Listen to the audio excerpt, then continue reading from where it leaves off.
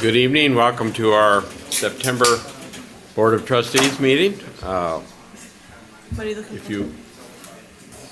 Jessica, can you do a roll call? Yes. Call us to order. Yeah. Rodney G. Here. Doris Graham. Here. Craig Larson. Here. Mary Lupke. Here. Kevin M. Martin. Here. Ann Marshall. Here. Nicole Robinson. Here. Jessica, can you do This is the the time when we do a tax hearing, so that will be right at the beginning of our meeting. I'd like a motion to recess the regular board meeting. So moved. Second. All in favor, say aye. Aye. Good. A public hearing is held in accordance with Section 67.100 Revised Statutes of Missouri, which requires each public subdivision to hold a public hearing after appropriate public notice prior to fixing its property rates, tax rates for the fiscal year. Appropriate notice for the hearing was published in accordance with Missouri Section 610.020 as amended. I will now ask Ms. Sherry Kiefer to come forward and give a presentation regarding the setting of our tax rate. Sherry? Thank you. Tonight's presentation is intended to provide the annual snapshot of the tax rate setting process for the tax year 2023. 2023 is a reassessment year and did require us to complete a preliminary tax rate calculation in early April. As already mentioned, the notice of public hearing requires posting in advance of the public hearing. We met this requirement by posting notice of this hearing in the St. Louis Post-Dispatch, on the college's public website, and at our campus locations. House Bill 1392 establishes the deadline for the college to set a tax levy as not later than October 1st. However, since we levy taxes in other jurisdictions, we have to comply with their deadlines as well. So therefore, we provided Franklin County with a preliminary tax rate by their September 1st deadline, and then we'll go back and submit our final one after the hearing tonight.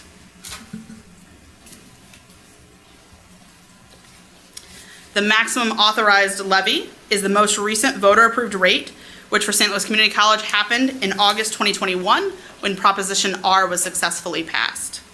Therefore, 27.87 cents on the $100 of assessed valuation is the current maximum rate allowed under Senate Bill 711. St. Louis Community College tax rate is applied to property values in the taxing entities of St. Louis City, St. Louis County, and portions of Jefferson and Franklin County. Here's a brief 10-year history of the assessed valuations and the tax rate set by the college. In the interest of time, I won't go into much detail here, but want to point out just a couple of items. Real property is only assessed in odd years, so you'll see larger changes in the assessed values, the middle column, for the odd or reassessment years. The even years still show slight changes due to increases in personal property and new construction, but usually not as large. 2022 was a bit of an exception to this. Last year was the largest percent increase in assessed value in an even year that we've seen since 2002, even larger than some reassessment years. If you recall, car prices skyrocketed last year, which led to quite an increase in the personal property valuation. The new construction was also a lot higher in 2022 than we've seen in recent years. You can also see that our tax rate tends to decrease on those odd reassessment years that have a large growth in assessed values because of the Hancock Amendment that limits that revenue growth. The exception to this, of course, is 2021, in which case we had the new voter-approved rate, so we didn't see that decrease. The $40.4 billion in assessed values for tax year 2022 represents a $4.8 billion increase, or 13.57 increase from tax year 2022. The Hancock Amendment, Missouri Constitution, Article 10, Section 22, requires the adjustment of tax levy to limit revenue growth on property that existed in both the current and previous year. Basically, we subtract the new construction from the current year assessed values and apply the previous year tax rate ceiling. For 2023, we were limited to a 5% growth on that revenue since our actual growth and the certified CPI both exceeded the Missouri revised statute maximum allowance. This growth limitation results in a decrease to our allowed tax levy for 2023. The Missouri State Auditor's website calculator is required to be used when submitting assessed valuation data. It takes into account the voter-approved rate, the Hancock Amendment, assessment growth, CPI, and allows a maximum tax rate levy for 2023 for us of 26.19 cents per $100 of assessed valuation. This represents a decrease from our tax rate of last year, and it is recommended by the administration that the 26.19 cent tax rate be approved. Here's the 10-year history of the assessed valuations and tax rate, including the proposed 2023 rate, and shows that it decreased by just over 6% from last year's rate. Even with the voter-approved 8-cent increase in 2021, St. Louis Community College remains in the bottom half of the tax rates levied by the community colleges in Missouri. The lowest in 2022 was St. Charles Community College at 19.02 cents per $100 of assessed value. Metropolitan Community College in Kansas City was also below St. Louis Community College at 20.28 cents. Mineral Area College continues to be the highest at 46.08 cents. Here you can see the 12 community colleges in the state and how we compare based on pro forma information from the State Auditor's Office. Data for St. Charles, Metropolitan, and East Central were not yet available on the tax rate system on the Missouri State Auditor's Office website. Rates applied by the State Auditor's Office for tax year 2023 as of last week shows Ozarks with the lowest rate at 18.71 cents, followed by Three Rivers at 23.3 cents and St. Louis Community College at 26.19 cents. The highest rate is at Mineral Area College at 46.08 cents. Based on the change in assessed values, several other schools were close to or limited to the same 5% revenue growth limit that we were due to healthy growth in assessed values. As you can see in that percent change, while we were the largest, there's several others that exceeded or were right at 5%. We're very fortunate to see continued development in our district and increases in assessed values. You can see that even before the large increases in 2021, local taxes have been comprising a bigger and bigger portion of our revenue budget, shown on this slide as that purple section at the bottom. Our tax revenue doubled from $51.7 million in 2002 to $103.7 million last year. The recommended 2023 tax rate of 26.19 cents would produce an estimated $105.9 million of local tax revenue. If the proposed tax rate is adopted, we expect to see an increase of about $1.7 million in tax revenues because of new constructions and improvements. Since this is a reassessment year, the majority of our increase is actually due to reassessment. I apologize that there's a typo on this slide. The 5% increase from reassessment is actually about $4.9 million and not $4.5 million, but it is that same 5%, which should sound familiar since that's what the growth cap was limited to, since CPI and our actual assessed values growth was larger than that. This shows in a bit clearer way that the local tax revenue as a percent of overall revenue to the district has been increasing since 2015. To conclude, I'd like to present an overview of the tax rate impact on a homeowner. As the chart depicts, with the decrease of the college's tax rate, there will be a slight decrease to the tax a homeowner pays, assuming that the home is appraised at the same amount. This will obviously fluctuate with individual home appraisals, and homeowners may or may not actually see a decrease to the tax they're paying to St. Louis Community College. Tax year 2025 will be the next general reassessment year, since this occurs every other year. This concludes my presentation on the 2023 property tax rate recommendation, but I'm happy to answer any questions. Board members, do you have any questions? Just one quick. What was the projected amount of increased revenue in the budget that was approved in June compared to what, it's 6.9 million or whatever you said the number was? We had projected about 104 million in the budget, and so what we're showing here, the 105.9, so there's about maybe 1.5 million that wasn't accounted for. And will that go towards Prop R projects, or where were those, or we don't know where in the budget those will be, that additional million some dollars will go yet? I mean, at this point, we haven't, it's not in the budget. We also have to take into account that this is expecting 100% payment of the property taxes, and we know that we don't actually receive all of that, so. Thank you. Anything else? I think I've commented before, when you look at the different rates in different colleges, you can kind of see that the St. Louis Community College is really fortunate to have a high assessed valuation in our service area. And with the passage of Prop R, they're very strongly behind the college and the work that we're doing and providing the funding to do that. It's quite different if you're down in mineral area where you don't have much assessed value, have a smaller service area. Sometimes they're serving a lot of students who don't live in their service area and have to rely heavily on tuition. So it's kind of unfair in some ways to compare, is what I'm trying to say. Probably better to compare us to Kansas City. Pretty similar scenario there. Little explanation for anybody who'd want it, and you can correct me if you see that differently. But.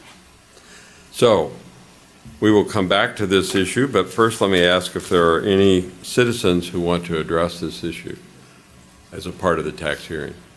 So there was a citizen that submitted a written request and has asked me to read it into the record. Okay. This is from Ty DeFreitas, who is a veteran, student, and taxpayer. I want to point out how the STLCC Board of Trustees, the Chancellor, and leadership are not transparent or held responsible for the lack of accuracy and transparency expected of a higher education organization. On slide 10 of their presentation, with a chart of assessed values, they list 3 colleges as unavailable as of 9/2023. I found all of the information on each school's website. East Central 2023 assessed value of 2.23 with a change of 2.8%, a proposed operating tax rate of 0.3551, and a debt service levy of 0.0990. Metropolitan 2023 assessed a value of 25.66 for a 16.9% change and a proposed tax rate of 0.1780. St. Charles 2023 assessed value of 11.09 with a change of 4.9, a proposed operating tax rate of 0.1510, and debt retirement of 0.0398. It is improper to state that it was the 5th lowest among the colleges because it is not an accurate comparison. Each college has different factors that do not allow for a proper comparison. I also want the taxpayers to investigate how this money is spent. The chancellor's and leadership salaries. What is the ratio of administration to faculty and students? The administration's vanity and pet projects, like Best Places to Work and the $455 million STLCC transformed. Should the project be smaller? Time will tell the success of the transformation of STLCC. The school has continually seen a reduction in attendance numbers. The way STLCC Board of Trustees and leadership waste taxpayer money, very little is used to help students. Please pay attention to how they spend the narratives and numbers. Look at their spending on lawyers, consultants, and programs. They have a marketing and communications department of approximately 13 people to help shape the narrative. Watch the contradictions in the board meeting presentations. Thank you. That was thank you to you, Jessica. Oh. Any other citizens here to comment? Okay. No one else wishes to be heard. I would like a motion to adjourn the hearing and reconvene the regular board meeting. So moved. Second. It's been moved and seconded. All in favor? Aye. Aye. We are now back on our regular meeting.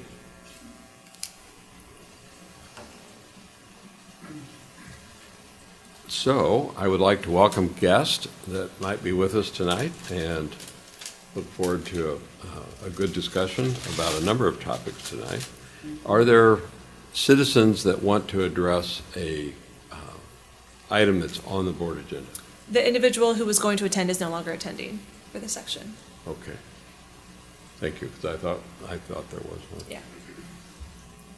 Okay, then I'll accept the motion to adopt the agenda, or you can also make a motion to revise the agenda as it's been presented. Make a motion to adopt the agenda as presented. Second. It's been moved and seconded to adopt the motion as it's presented. Any other comments from board members? I'll take a vote. All in favor, say aye. Aye. Anyone opposed? Take a motion to accept the minutes as they've been presented to us. So moved. Second. As you look at the minutes, does anyone have a revision that they'd like to discuss or suggest? If not, I'll call for a vote. All in favor of approving the minutes as presented? Aye. Anyone opposed? Okay. We'll have a recognition of students and staff accomplishments. Thank you, Bill. Good afternoon, Chairman Larson, Chancellor Pittman, trustees, guests, faculty, staff. Tonight we are recognizing a faculty member for musical achievement both in the class and on stage. Jerry Myers, professor of music at Merrimack, received one of the highest honors given to choral directors in Missouri. He received the Jeff Sandquist Presidential Award of Excellence from the Missouri Choral Directors Association.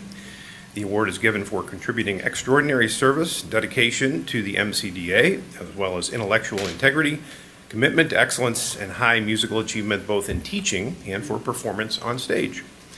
This is not an annual award. Jerry also received the MCDA Legacy Bronze Certificate in recognition of more than 25 years of service to the organization.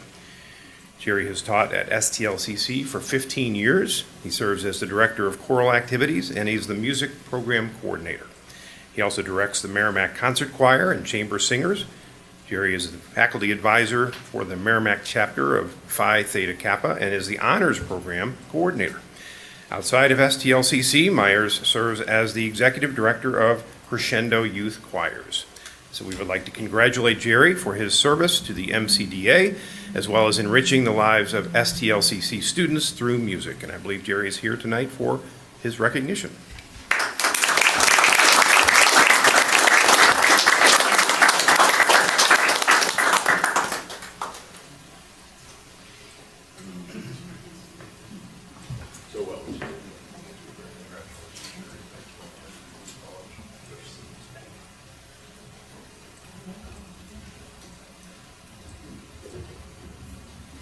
No countdown? I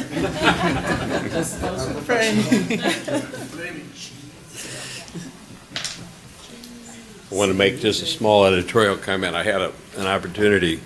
I was on Merrimack's campus for the groundbreaking, ran into Jerry, and we were talking just briefly, and I relayed the conversation the board had about how important fine arts, the music is or are, those various programs are, and that the board stands solidly behind them. Clarifying, not that he even raised an issue, but clarifying that as we're pushing into pathways, which we will continue, that doesn't mean that's the only things that we do. I mean, we've got lots of adults, we've got lots of people that love programs that we've had for a long time. So, and Jerry, you've done great work. You've even written music that you sing, or you have students sing at our graduation. Appreciate all you've done for us. Thank you. Another round of applause, please. Mr. Chair, I had one thing. You can. Two things. So, yeah, Dr. Myers, I mean, if you go to commencement, you always see him there leading the choral ensemble. We appreciate that. And he also does a tremendous amount of work for the Missouri Community College Association. So, not to mention all the other things he does. So, we appreciate Jerry and all he continues to do for our students. Thank you.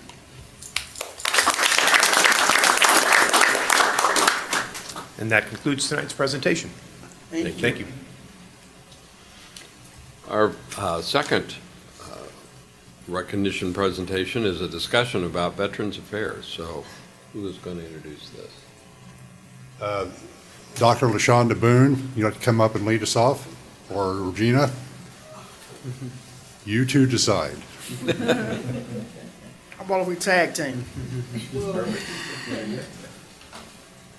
Good evening, Chairman Larson, members of the Board of Trustees, Dr. Pittman, faculty, staff, students, and guests.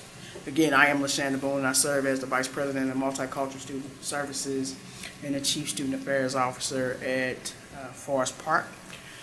Before we begin speaking about Veteran Affairs, I think it's only appropriate that I first give kudos to Regina Blackshear, Dr. Stephanie Leonard, and our school certifying officials. We just recently went through our VA compliance audit, and we went through that audit successfully with no findings.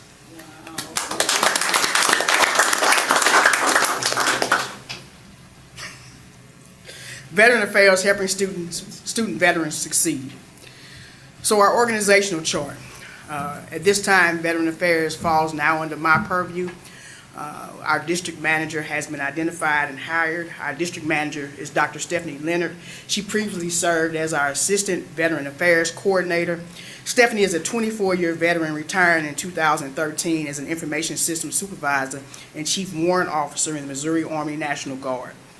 She honorably served in Kuwait and Iraq, logging over 2,400 miles within the Sunni Triangle, doing combat operations in Operation Iraqi Freedom in 2003.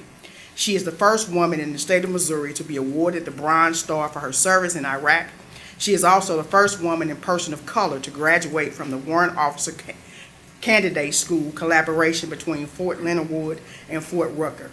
Stephanie received her baccalaureate from St. Louis University, a master's from Eden Theological Seminary, and a doctorate from Emory University.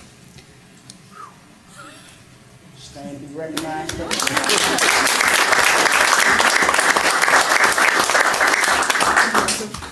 That's an impressive bio. It is. Almost made me look good. Under Stephanie's purview, we have the Assistant Veteran Affairs Coordinator. That position is currently vacant because, as I shared, Stephanie has moved up into the district manager position, but at the very same time, the position is being advertised and we are collecting resumes for a great candidate. The Assistant Veteran Affairs Coordinator also slides under the purview of our Assistant Vice Chancellor of Student Affairs, Ms. Regina Blackshear, because that person is also responsible, again, for our school certifying officials, which fall under financial aid, so it only makes sense that that person lines up to Regina. We also have 4 student ambassadors under Stephanie's purview, or under the assistant, purview. Stephanie's now until we hire the assistant, and that's because we have a veteran student ambassador on every campus, and that is new. I almost said next slide, and it's in my hand. Student veterans data. We have 482 student veterans or dependents of veterans identified. By numbers, Florissant Valley has 86 student veterans and or dependents. Forest Park has 227. Merrimack has 120. Wildwood has 10, and we have 39 veteran students or dependents currently seeking an education or complete an educational goal from St. Louis Community College. So what are you doing for these students? Well, Chairman Lawson, I'm glad you asked. Student Veteran Services, but I figured you would. So. Veteran Services now has a veteran advocate. We have an event calendar. One of the events that we have on that calendar right now is the 80th anniversary of D-Day invasion. The students or participants in this 10-day will go on a 10-day study abroad program in England and France, and will follow the Allied soldiers' footsteps and commemorate the 80th anniversary of World War II D-Day invasion of Normandy, the largest military operation event ever organized. We have district-wide training on military-connected topics.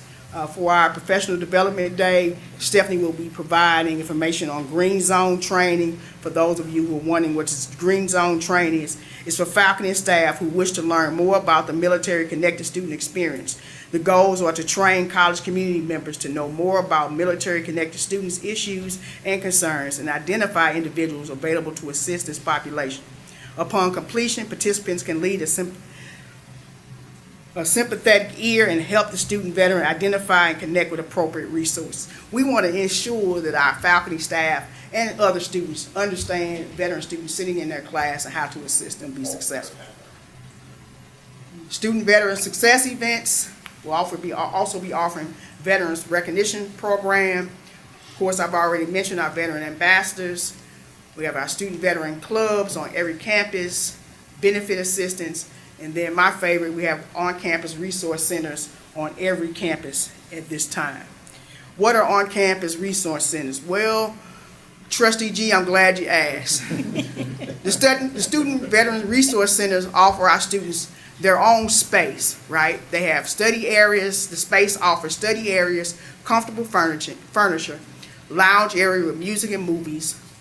They'll be able to enjoy coffee, tea, and snacks. There's a refrigerator in every space, and a microwave will soon be in every space. There's a resource library with books and information on veterans programs, both on and off campus for our student veterans. board games, access to campus student veteran certifying officials, because they'll have some dedicated time in those spaces to meet with the veterans, and much, much more. We also want to make sure our student veterans are aware of our wraparound services, so there'll be some services that'll be highlighted for each one of our student veterans, and that's tutoring, childcare, scholarships, retention and specialty programs, i.e. BMA or Black Male Achievers, Tech Academy, Sisters in Tech, etc., counseling services, our Access Office, which offers disability support services, TRIO, which is student support services, and our Student Advocacy and Resource Center. I'll entertain at this time any questions you may have. Board members. Thank you for the presentation. One quick question that we've heard from some students over time is just scheduling and credits. I was just wondering if we've been able to address kind of, I don't know all the details, but just knowing if we've addressed some of the scheduling issues and concerns to align with veteran financial aid. Sure, I can address that one. So that particular program is over with, the VRAP program, so we won't have those scheduling issues. We do also have had the opportunity, we meet with our student success advisors. They're aware of the benefits of what the student schedules need to look like, so veterans are meeting with those student success advisors when they're putting together their schedule and developing their benchmarks before they're certified for their benefits. Thank you. Are the counseling services through an external resource, or do we have a resource on campus? We currently utilize our internal counselors that we have on campuses, but Okay. we also provide after-hour services. So there's a reference sheet that if the veteran comes in and they need some help, they'll know where to go if there's after hours. Okay, thank you. I'm glad to hear that, because some of our board members, there was a certain man who would come and he was very concerned about and very detailed on how he was not getting the services as a veteran that he thought he deserved.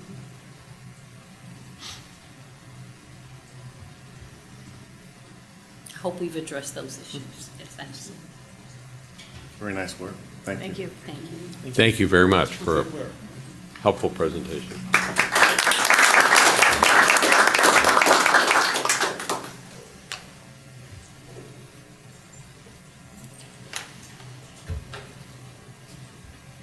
At this time, I would accept a motion to approve the resolution put forward by the administration regarding our tax rate. So moved. Second. There's a fairly long resolution there.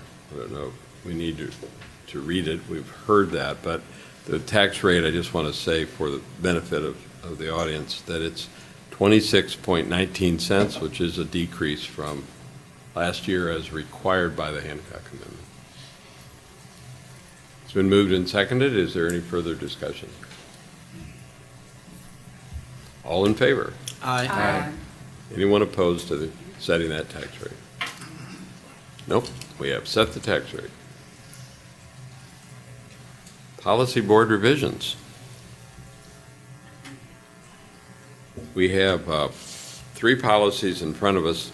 Kevin, you've usually been working with these. Do you want us to take them one at a time and talk just briefly about them, or you just want to make a general motion? These are just lodged from last month, and they're just changing from transfer credits to fix the system of grading pieces of the different pieces of the policy work. So I think one swoop is appropriate. Okay, you want to lodge that? Sure, I move that we approve the revisions of Board Policy G090.3, G09.4, and G09.8. Second? There's a second from Annie. It's been moved and seconded. Any further discussion over these? These were lodged a month ago and are now being approved. All in favor, say aye. Aye. Anyone opposed? Thank you very much. And Annie said it earlier, and I want to echo that. I really appreciate the process we have in place to review the policies, keep them current, and you're not the only one working, but you are a bit of a force. Rodney's not getting off that committee anytime soon, right, Rod? No. No, perfect. Appreciate it very much.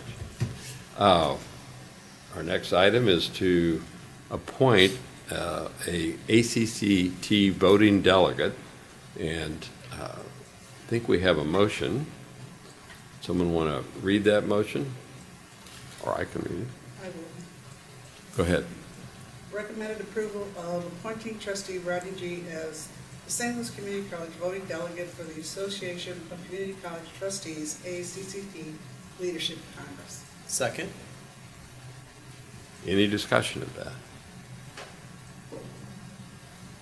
Rodney, we appreciate you taking that assignment on. Just for the people in the audience, when you go to the ACTT conference, there's a variety of sessions to attend and lots of speakers and so forth, but one track is really voting and representing the college as part of the governance, really, of the whole organization. So you're donating some of your time to that conference to do that, and you'll be trying to negotiate a system that can be a little complicated. Thank you for representing us. All in favor of appointing Rodney? Aye. Aye. Anyone opposed? Thank you. Our next item is the consent agenda. I would take a motion to approve the consent agenda. So moved. Second? So moved and seconded to approve the consent agenda. Does anyone want to pull a particular item or ask a question about any of the various items within the consent agenda?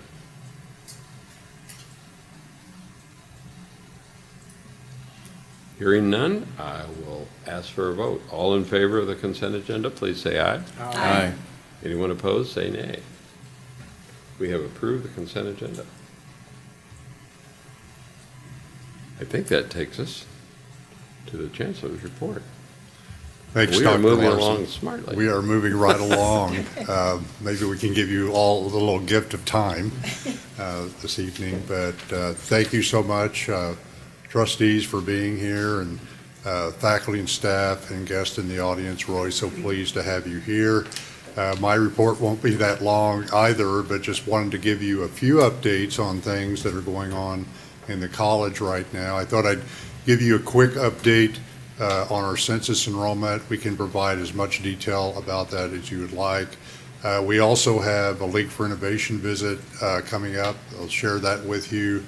Give you a few updates from our Tea for Tuition tournament yesterday, and then give an example of some of the things we're doing on Best Place to Work for that strategic initiative.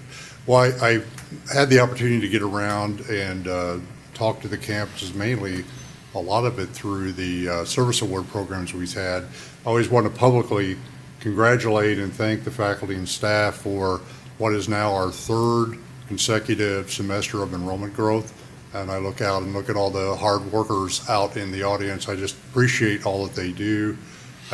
So our enrollment increased for fall by 2.3% in head count. This is for the district.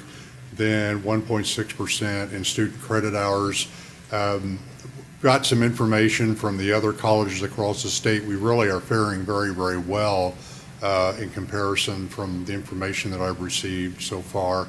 In particular, when you look at the campus enrollments, Flow Valley is up 4%, so we're really excited about that. Forest Park continues to really lead the way, another 8% increase this fall.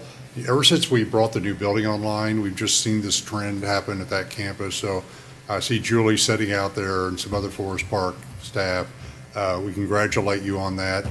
Online education, I was declaring that as a loss for the fall semester because, you know, more students are starting to come back to on campus. Boy, did they show me, the online staff showed me before the enrollment period was over. They actually broke even for the year. It's still our largest campus when you just look at numbers, but impressive work there. Merrimack was the only campus that was down slightly, and I will say that they actually had an increase in student credit hours, so it kind of a net there, but we're working to continue what we can do to increase enrollment at Merrimack. Then Wildwood, you know, they experienced a 7% increase as well, so we're excited and thankful for them. Some of the broad categories, we were up with continuing students, really some whopping amounts in dual credit and dual enrollment. I don't know where Elizabeth is. I'll wave Elizabeth. So Elizabeth and her team have done a great job with that. You can look at the total numbers. I thought I'd include total numbers just to show you how significant this is becoming as a part of the overall college's enrollment. So folks should feel really good about that. We continue to work more closely with the area high schools and area districts, so that's great news. New first-time students were up. Re-entry and transfer categories are very small categories. They were down somewhat, but we made up ground in the other categories to make this up. I thought you might be interested in ethnicity as well. You can see the numbers there, but actually had an increase in every category with the exception of white. That was down slightly, but overall, I think we're trending in a lot of good directions there. So good news about enrollment. I mean, we're always excited to be up in enrollment, but some of the trending we're seeing, I think, is important. We're also beginning to track, and I had talked to Kelly Burns about, we're beginning to track enrollment by meta majors now, because that's really kind of the organizational structure we're going. So you'll see future reports by meta major going forward, which will help the staff, where do we focus on recruitment? Where do we focus on advertising and marketing? As we're moving toward more specific programming advertising in the future, we'll have that important data. Next up is the League for Innovation. So the league staff will be here on next Thursday and Friday, and we're planning a meeting with, I believe, 6 of the trustees will be there Thursday afternoon. That will be a public meeting. We'll then have dinner after that. Then on Friday, the 6th, we'll be presenting, they wanted examples of innovative initiatives that the college has been worked on in the last couple of years. So we have, I believe, 10. No, we have 8. We have 8 examples that we'll share with them that day. And if any of you are interested, our innovation report, you can see the website address there. That's an impressive document, and really appreciate, we had a team develop the document. Jennifer Arvin and the marketing team put that document together. It looks very, very nice if you haven't had the time to go through it yet. Just shows all the great things that are happening at St. Louis Community College.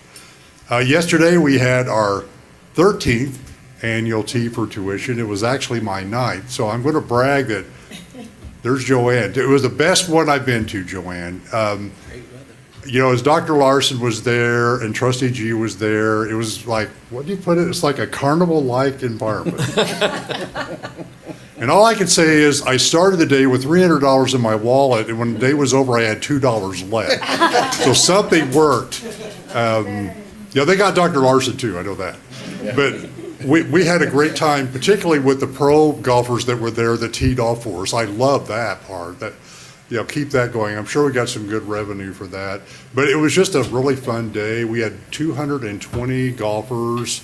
Preliminary data, although we haven't finished with the online auction yet, correct? So we'll get a little more, but $117,000 that'll go directly to student scholarships. That's 2% over the outing in 2022. I don't know if that's a record or not, but that's a record. All right, so great job, Joanne and team. We had 220 golfers there, and I've got to tell you, it moved right along. I think the back nine that we were on is slowed down a little bit, but it was a lot. The Woodland's a lot more challenging course, at least for me. So it kind of slows everybody down a little bit. But it's clearly one of the best tournaments in the region, so you folks should be proud of that. So I want to thank the foundation staff, board members, sponsors, volunteers. The Tapawingo staff were just gracious as always, so we had fun. Even if you're not a golfer for next year, you have the date yet? The 25th. Okay, thank you. Get it on your calendar. I mean, show up. They fed us to death. We have breakfast, lunch, dinner, high times. You can't escape the food and beverage carts that are going around. So you can come and have a great time for that. Everybody there just loved the time and loved being with the students. Rod and Craig, I don't know if you want to add anything, but. I was going to add in my comments, but to just add into your, I thought I'm the one that said it was sort of a carnival atmosphere. I don't know how many more things you could get set up so that, every time you approached a tee or there was something to do or somebody there or somebody giving you another beverage. Or not, if you're, some of us are very judicious in our decision. But it was just a delightful atmosphere. And we happened to have a beautiful day, which helps. But there aren't very many. These tournaments are popular in the region, but there aren't very many that can get 27 holes full. And you got 27 holes full. And raised a lot of money, which will go to help our students.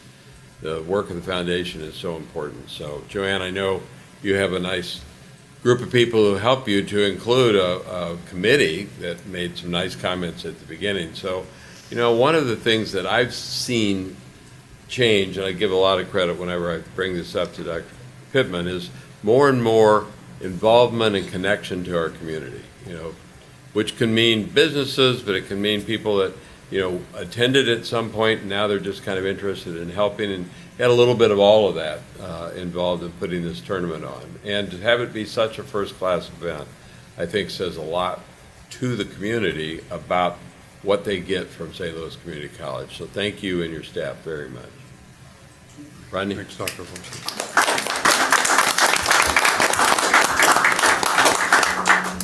I typically would just say that this was an excellent tournament.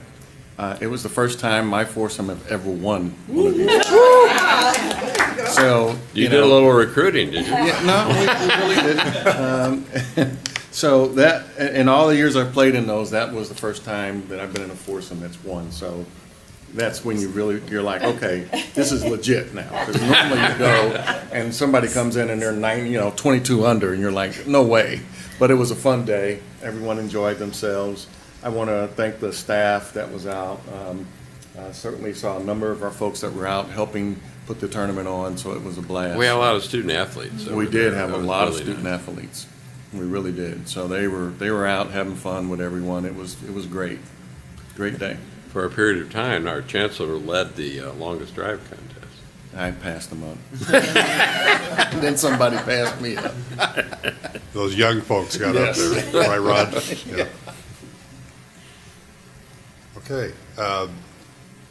Best place to work, we continue to do a lot of things that our team has put together, including these 4 broad categories of expanding executive visibility, operations and process improvement, developing people leaders, and reward and recognition.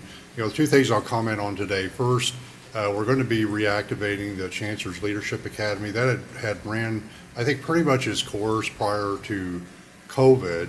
But since COVID, we have a lot of new faculty and staff that are at the college, so we're working to put that back on again.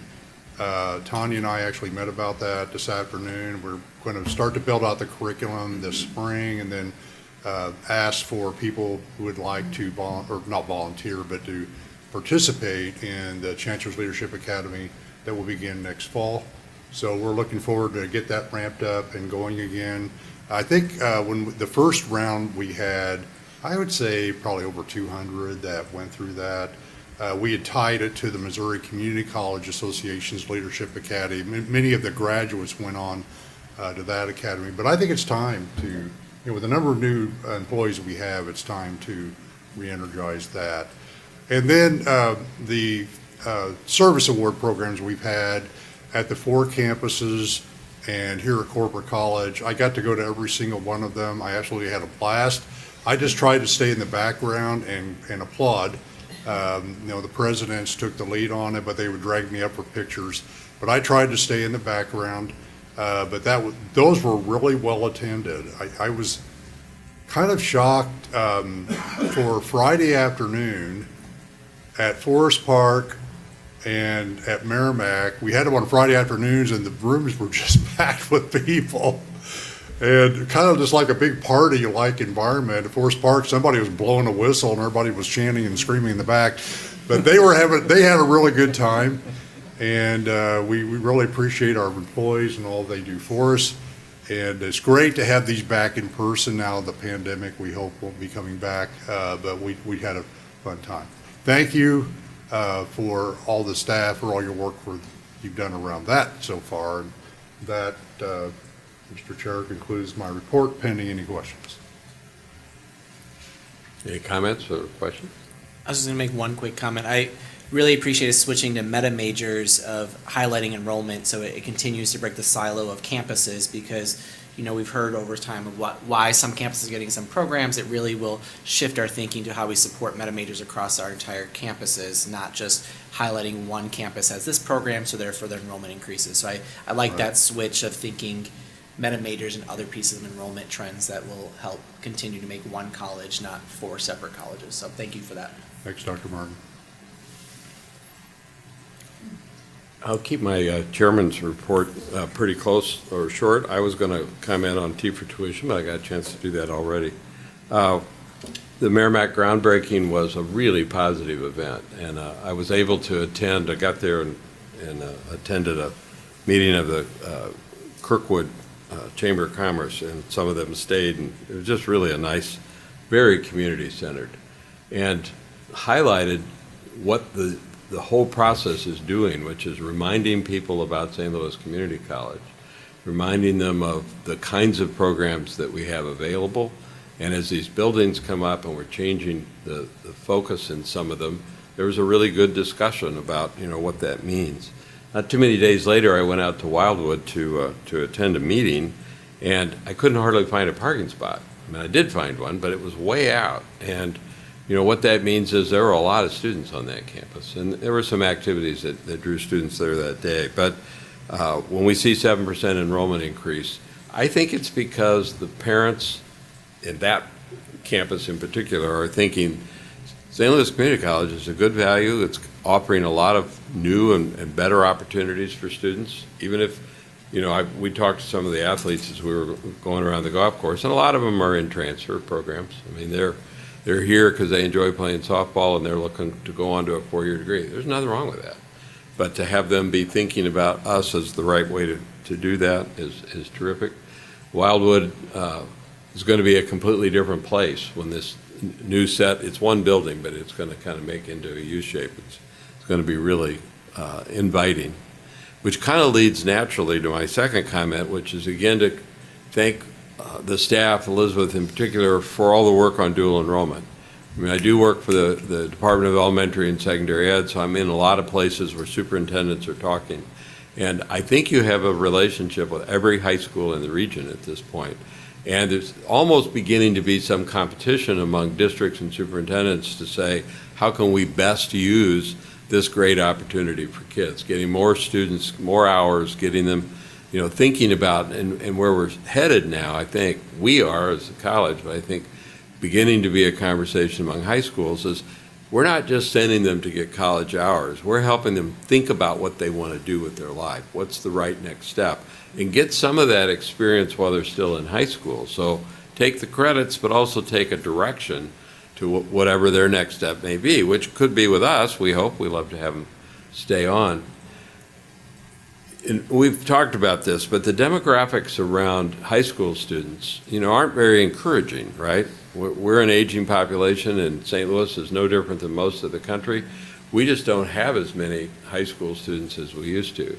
So for us to now be enrolling this number, well into the 100,000 plus, and to have them be thinking about us is extremely important, because now we're going to have them using the college as the next step in their life, and that's what we want. But at one time, we didn't really have to worry about it. There were so many students, they were kind of, deciding on their own, and we just kind of benefited from that. Well, now we have to be very judicious and planned, and I think we are. So thank you very much. I appreciate that. That concludes my remarks. I think we may have a citizen who wants to address the board. We do. We have a few. First is Professor Rob Hahn.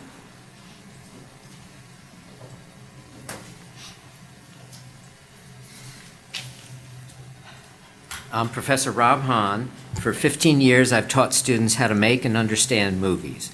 I'm here to share some wonderful news about past filmmaking students' accomplishments, and I'm compelled to bring concerning news about future students, because for them, the dream may be over.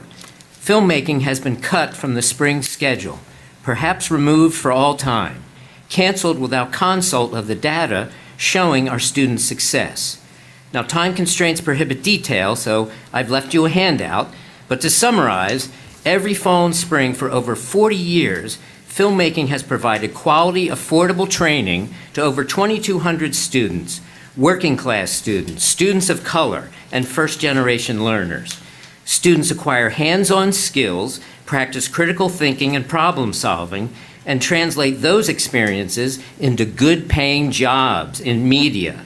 Our filmmakers also produce short creative works, which become calling cards for festivals, future employers, and financial aid support for transfer to film schools they could not have afforded otherwise. Or in student terms, this means things like Ben Smith and Nick Russo won regional Emmy Awards and work as producer, camera, and editors for the Higher Education Channel. Sarah Benora is the senior digital producer at KMOV. Cara Vaninger is a writer-director for film and TV. Augustin Gonzalez has 2 Emmy Awards and works for an ABC affiliate. But now, filmmaking's canceled. And when our school closes the door on our low-income, first-generation students with the big dreams, we're sabotaging everything our community college stands for. Please overturn this mistaken decision to cancel filmmaking, which will cost future students jobs. Thank you. I've left you a lot more info about past success, awards, jobs, and schools that our students have transferred into. I think it was a mistake, but thank you. Thank you very much. Next, we have Gwendolyn Cogshell.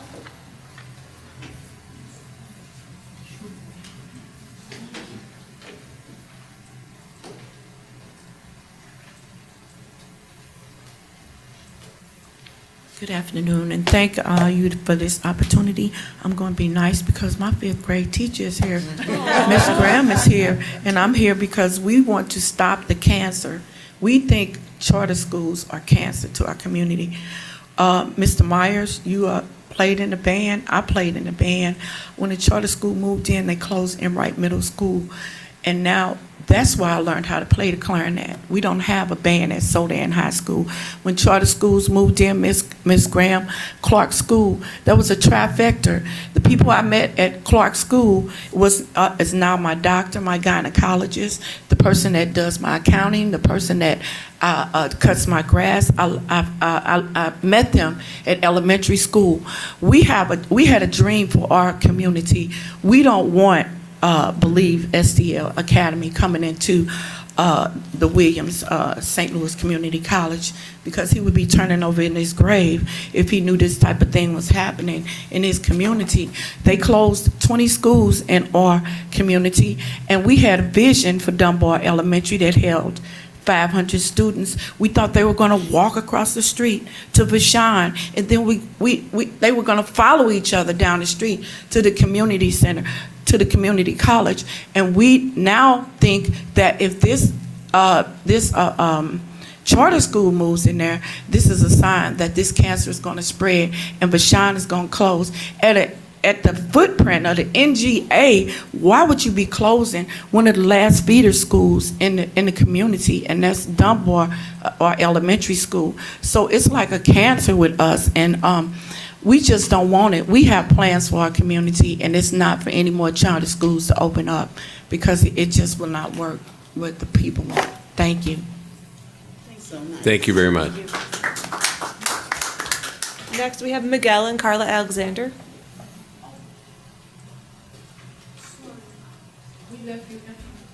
Something to pass out. Thank you. Thank you. Hello. Hello, everyone. Hello. So good afternoon to the Board of Trustees. My husband is back there. We're Mr. and Mrs. Alexander, and we're longtime residents of the Jeff Vanderloo and the Central West End neighborhoods in the city of St. Louis. Well, we come today to inform you some very disturbing news. The charter school, like Ms. Cogshell was saying, Believe St. Louis Academy, is proposing to open in 2024 and operate out of our community college, the William J. Harrison Center at 3140 Cass Avenue in our community, across the street from our long-standing public high school, Vashon High School. So I'm not sure if you all are aware, but right there in our community, we have what has been coined the trifecta. And what that is, there's 3 educational institutions right across the street from each other. We have Dunbar Elementary that we're working very, very hard and been fighting to try to reopen Dunbar to go from pre-K to 8th grade. Across the street is Vashon High School, 9 through 12. And then we have our beautiful community college, which is the William J. Harrison Center. Now, the word community is very significant to us, but we feel that we're losing the sense of community. We have 613 children or students at Vashon High School, but they're not being served in our community college, which is right across the street. We learned that the credit courses have been removed, and now the focus is on programming and partnership. So we're asking, may you bring that back to our Harrison Center with 613 children plus. Another thing we found out, we wanted to rent space in there to have some community meetings, but ordinary people like myself, our neighborhood associations and organizations in the neighborhood have to have a certificate of insurance with a minimum amount of liability of $2 million. And then we have to pay $100 an hour to rent space. That's very hard. So we're just asking if you can not allow that charter school to come back. You have community members. We haven't been here. This is our first time at the Board of Trustees meeting, and we thank you for allowing this opportunity. But you have people on the ground who are out there and trying to keep the community together. So we thank you for your time. Thank you very much for your comments. Next is Dr. Patrick Charles.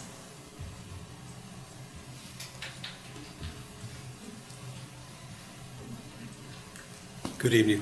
Good evening. I'm Patrick Charles. I'm the political director of American Federation for Teachers that represents teachers in the city. I'm also here to speak on the issue of Believe.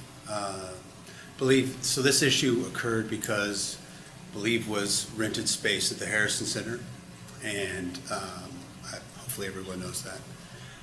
And so the location of Believe being close to Vashon is the crux of this issue, right? We're hoping that you will reconsider that, because as we heard tonight, I think we're SLPS and St. Louis Community College. We're all committed to quality public education, right? With recourse to a board that everyone has voted for, right? We can go to the St. Louis Public Schools Board, and people can come here. This is, imagine for instance if SLPS allowed Compton Drew, which is right next to Forest Park, that new beautiful building that you built, to let Cortex, for example, start using Compton Drew Cortex started pumping out those courses for the NGA, right? That probably wouldn't sit well for you. So we are urging you to please reconsider that decision, if that's, of course, your decision, to not let Believe do that thing. Believe Academy has on their website one board that is listed in Indiana, which goes against House Bill 1552. And on their charter application, they have another one, which is full of Opportunity Trust members, which are financially entangled to make that work for them. They have a financial interest in making Believe work. And like the Alexanders said, there is a second way. And I heard it tonight in your meeting. If we can offer courses at the Harrison Center, and SLPS students can go to that. So it's not like that space will be wasted. And SLPS students need those things. So I'm encouraging you to reconsider. Thank you for your time. Thank you. Thank you very much. Is there another speaker on Yeah, the we have one same? last one. Karina Robb.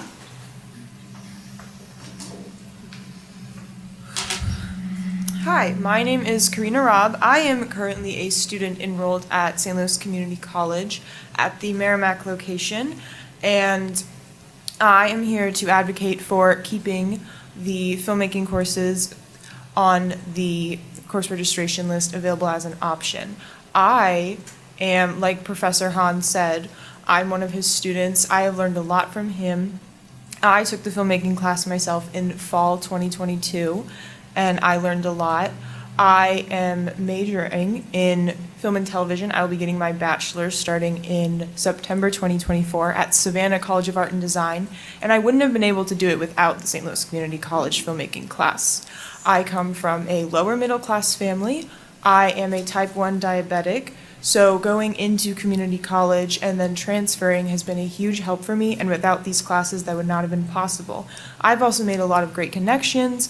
I have learned a lot. I have gotten exposure that is very difficult to find here in Missouri. There is not a lot of film and television opportunities, as you all know, but yeah, and I agree with Han. I believe that it was a mistake, and you should keep it on the course list for future students who are looking into going to community college, wanting to major in media, or even not just major in media, but take the class, for there are skills that you can learn that will apply to all majors.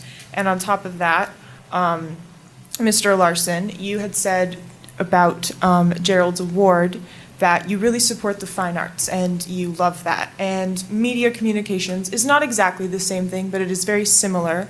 And if you support the fine arts, in turn, you sort of have to support media. And yes, I hope you consider keeping it on the course roster. All right, honey. Thank you. Thank you very much for coming. It's the board's policy and normal practice not to make comments back, but I'm going to break that a little bit. I would ask that the board find out information about the filmmaking class. I didn't know anything before tonight. I didn't either. So it doesn't mean we'll necessarily do anything, but, I would like to be informed. And I think all the board members would appreciate that. On the other issue, I've asked the chancellor if he would address the question of the use of the Harrison Center by Believe, and that's the name, the Believe. And he's been in some conversation around various issues associated with that, so I'll let him address that. Yeah, thanks, Dr. Larson. So we were approached by the Opportunity Trust, who's the funder, and Believe High School a while back. They have a successful model in charter school aligning with in Indianapolis, Indiana, that aligns with Ivy Tech Community College. They're actually on Ivy Tech's campus. They approached us about, first of all and foremost, their interest to work with us on dual credit, dual enrollment, and the creation of an early college academy in certain parts of St. Louis City and St. Louis County.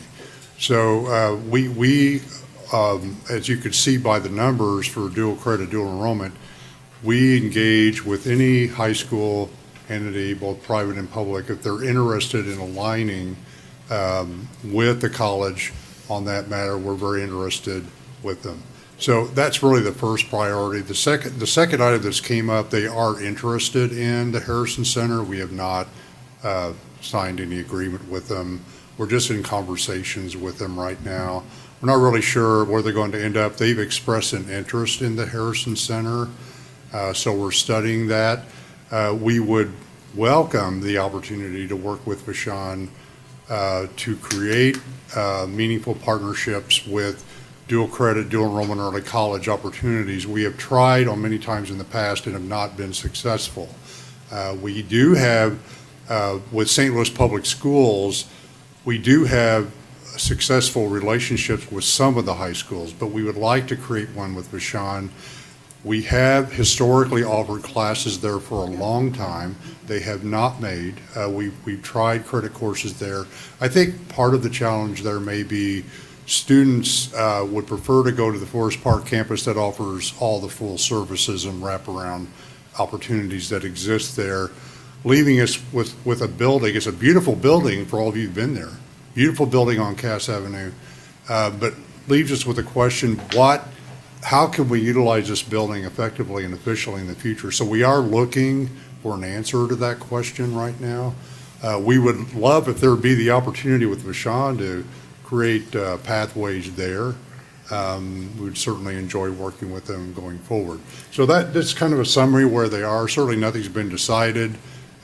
We've been in conversations, but again, we look to partner with any public high school or charter school that would like to work with us with dual credit and dual enrollment.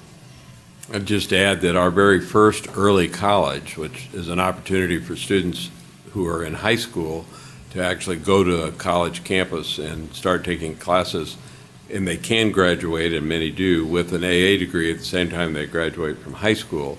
Our very first experience, almost 10 years ago now, was at Forest Park, and that continues to be a very successful program, and that's a partnership with St. Louis Public Schools. So we're very interested, and we've certainly worked with public schools to say, if you want to offer dual enrollment on your campuses, we're doing that everywhere. So I think there's some opportunity here. I will avoid more comment about Opportunity Trust. I would also just add, I've had an opportunity to meet the new superintendent of the St. Louis Public School District, and have invited her to meet with Dr. Pittman and myself so that we can further those relationships to have some alignment around the goals that we want to achieve. So I think, as Dr. Pittman has said, it's a work in process. We've not made any decisions, but our goal is to get our students in dual enrollment courses. So if we can lift that up at Vashon, we're happy to do it, and we're happy to use the Harrison Center to help us. Dr. Larson? Go ahead. I would just like to say today, the president of St. Louis Teachers Union Local 420, Mr. Ray Cummings, called me, and he told me how important it is for us to listen to the citizens who would be coming to the board meeting tonight with their request. I told him, just as Dr. Pittman had told all of you, that we have not made a decision about anything yet. But I am so happy that he told me, he said, I'm going to give you this phone number to give to Dr. Pittman and ask him to please reach out and talk to the principal at Vashon. He said, she is my former student, and I assure you that if he talks to her, that there will be communication and there will be cooperation. So I am waiting for this miracle to happen. Yeah, thanks, Dr. Graham. And You're welcome. I had talked to Ray this afternoon, and he said he would pass my contact information along to her. Thank you. It was a little community dialogue. That was good. Anyone else wanting to address the board? Or Jessica? No. Good. If Board I may- members. If I may, Chair, just a quick comment. And I want to, one, applaud those who came forward and spoke to the board. Being a member of the trustee board for quite a while, it's an honor to have folks come up and demonstrate respect because you're heard then. And I've been here when that has not been the case, when folks have come before us. So I really applaud you. Number one, I thank you for your courage and your presence to come and speak for the community. But number two, it's heard when it's delivered with respect. And so I do appreciate that. Thank you so much. Any other board members want to make comments? Yeah, my name is Annie Marshall. You know, I'm a member of the community. That's my deal. And so when y'all come and talk, it's like we're a family. And I really appreciate listening to all of you. And I hear you. And there's nothing that I want more than for our students to reap the benefits of the brain power that all of y'all have. And that's what I'm here for. I'm here for the students. And I can't thank you enough for sharing your passion, because my passion is for the students to thrive. Because when the students are thriving, we all thrive. And I'm so grateful for all of you. Thank you. Any other trustee comments? I would like to congratulate you, the student, who came here, because the reason this entire organization exists is for the students. So for a student to come to a board and in front of our colleagues who are very educated, very thoughtful, and stand up with grace the way you did, and make your case, and be proud of what you do, is going to go much further than this course. You should be very proud of yourself. It is not easy to do what you did tonight, and I really, really want to thank you for doing that, and continue doing it for the things that you have passion for the rest of your life. And keep saying yes. I don't know if you realize you said it about 4 times. And that yes is embedded in my brain. Yes. I just want to echo about, so Brenda Smith is my friend, and so she's the principal of Vashon, so hopefully you'll get some connections and results. And I know we've been trying to work on Vashon for some time, try different programs there, and my teaching career started at Sumner, so that area is important to me as well as we started working careers. But hopefully Brenda will respond, and hopefully we can start a partnership there and in any of our schools, because St. Louis Public is certainly an opportunity. We have a lot of opportunity there. I think probably 4 to 5 high schools is really all we really partner with, and how I know Trustee Robinson, that's important to her as well, as our very first meeting with her of just talking about how do we expand. So community members, I appreciate you coming here, and can encourage Vashon and others to figure out how to partner with us as well, so we can make a productive area in that, because it takes everyone coming together. So thank you. I'd just like to make one comment. Thank you for the members of the community coming out.